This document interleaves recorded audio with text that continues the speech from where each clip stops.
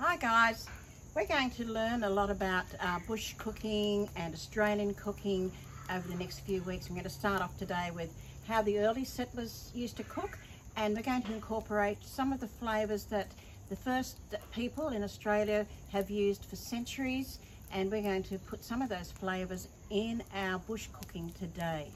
I'm going to put the billy full of water on the fire. You've got to wait till you have some nice coals, which we have now on the fire. It just takes a little bit to get that going. It's very hot even from where I'm standing, so I have to be very careful, and I'm using a stick to put the billy on the fire.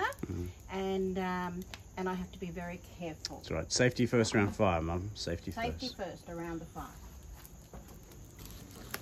Look at that, right in the coals. So not in the flames, we're going into the coals. Into the coals. It looks nice. Very nice. And later I'm going to put tea leaves in there and have billy tea. And there's going to be a little twist to the billy tea, but I will show that to you at that stage.